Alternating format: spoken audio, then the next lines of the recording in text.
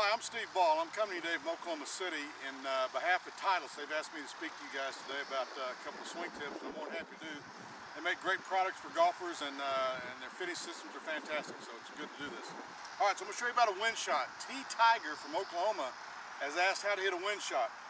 The last thing you want in the wind is have the ball go out low and kind of spin up. Has too much backspin on it. Most players do that by getting the ball back in their stance. They hit down really hard this way on it, really hard descending hit, and the ball spins a lot that way. It's not the way to do it. Here's a better way. Take out 3 clubs more than you would hit on a calm day. So if you're, let's say you're 130 yards away and you're going to hit a 9-iron. Instead of a 9-iron, hit a 6-iron on a day when the wind's blowing pretty hard into your face, and do it like this. Put the ball right about in the middle of your stance. Set yourself up here like a long chip shot. It's kind of like a bump and run shot. We're going to be pretty shallow, kind of sweeping the ball off the ground that way. We're doing an expanded version here. So you're going to go back and swing. Keep your wrist pretty straight this way. Not much wrist break like here.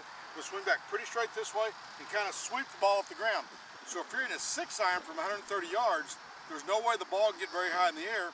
And if you're shallow on your attack angle down here, you're not going to spin the ball very much. So look something like this.